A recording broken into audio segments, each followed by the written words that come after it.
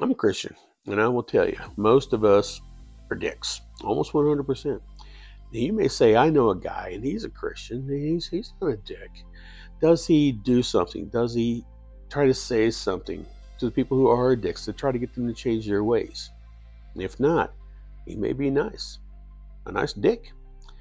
Jesus said, if you obey my commandments, if you to love God and love your neighbor, then you are saved. You are with me. So why is it if all these Christians are saved, if all these Christians are with Jesus, why is it that they don't seem to be anything like Jesus? They say, well, I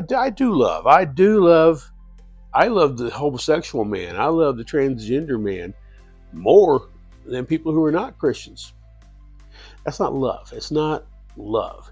That kind of love is the love that an abusive husband has for his wife when he slaps her around every once in a while, gives her a black eye, and he says, takes a belt to her and says, that's not love. I am trying to teach her to stay out of trouble. That ain't love. That ain't love.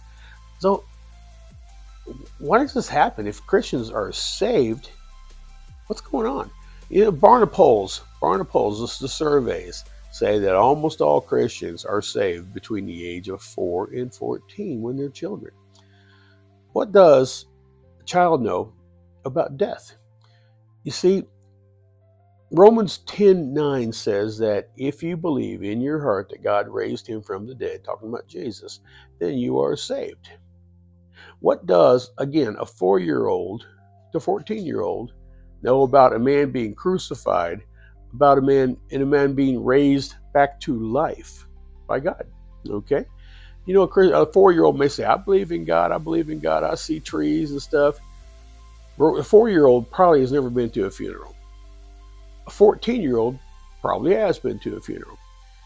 If they have been to a funeral, they may see grandma laying up there, and there is no part of their mind or heart that says, I think grandma might be back up walking around in 3 days. Let's give it a shot.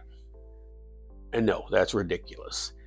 There is nothing, no part of a 4-year-old's mind who knows what crucifixion is.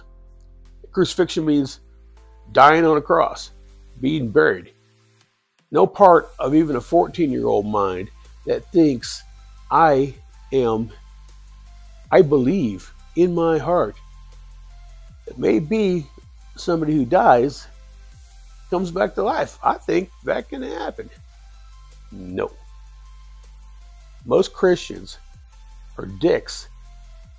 Most Christians have nothing to do with Jesus, even though they may believe it. Because most Christians, when they were saved, 4 to 14 years old, weren't really saved. Most Christians don't act like Jesus because most Christians aren't Christians at all.